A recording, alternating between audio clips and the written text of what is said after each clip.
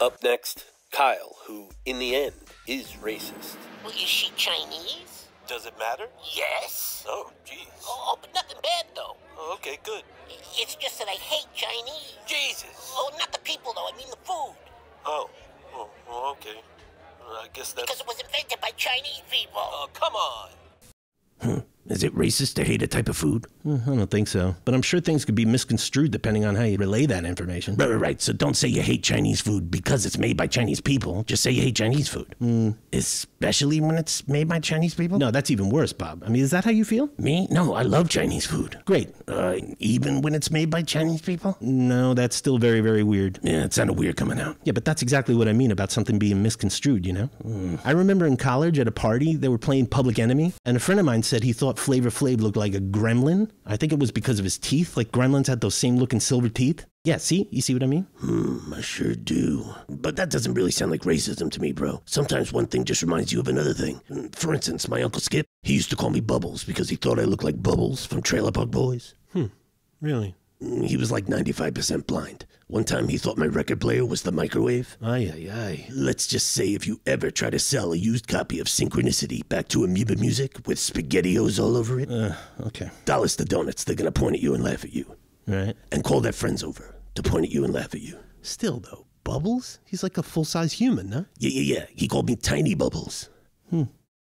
Like the song Tiny Bubbles? Wait. Is there a bird in that song? Can we please get back to what we were talking about? Okay, sorry. Anyway, so like I was saying, a lot of people on campus were up in arms about the Flavor Flav gremlin comparison, which makes sense because it sounds like there's something racist in there. We just weren't really sure what it was exactly. So what, the black community on campus was up in arms about it? Yeah, Bobby. I mean, what's the other option? That the gremlins on campus were offended? I mean, come on, keep up. Okay, I'm trying. Even if there was conceivably a gremlin community on campus, I'm sure they'd be over the moon to somehow inherit Flavor Flav. He's a fucking American treasure. Yeah. No. I'm just saying, I guess I'm confused. I'm doing what you said people were doing at the time. It's just confusing. Yeah, I mean, I guess that's true. Everyone everywhere is confused about everything all the time. Man, that's a lot of confusion. Yeah, well, we're in a state of confusion. You've heard of the song by the Kinks, State of Confusion? But they're singing about being in a state of confusion. They're singing about us. Wow, them Kinks, they were very, very hip, man.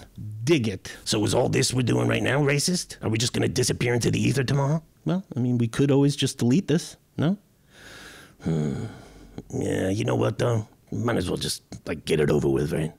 You think? Yeah, I mean, it's a fucking minefield out there, bro. You think two newbie jerk-offs like us are gonna be able to navigate these waters? I mean, professionals, many have perished. You don't think we're creative enough to be funny without pissing people off? Oh, sure. I mean, you could be funny without offending people, right? Right. It's just that you can't be funny without offending people. Right.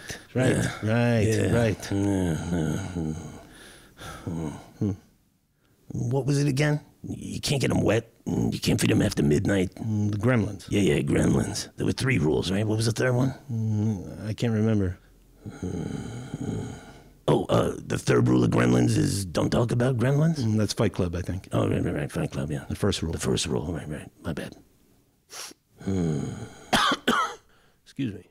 Hey, that Flavor Flav, does he still wear a clock around his neck? I mean, I would assume so, but... Huh? Whoa, there he is. And that he does. Huh.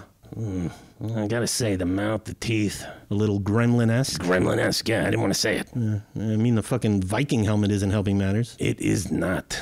But hey, you could look like a gremlin and still be an American treasure, right? Well, apparently so. I mean, Flavor Flav proves it every single morning. He wakes up and pops that fucking grill in his mouth. Huh.